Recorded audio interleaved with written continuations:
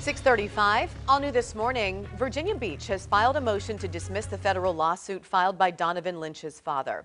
In court paperwork, the city says Lynch's father fails to state a claim against the city upon which relief can be granted.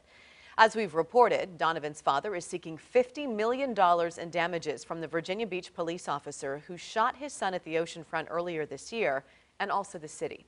The lawsuit says the city failed to properly train officers on the use of deadly force and other techniques that would have prevented Lynch's death.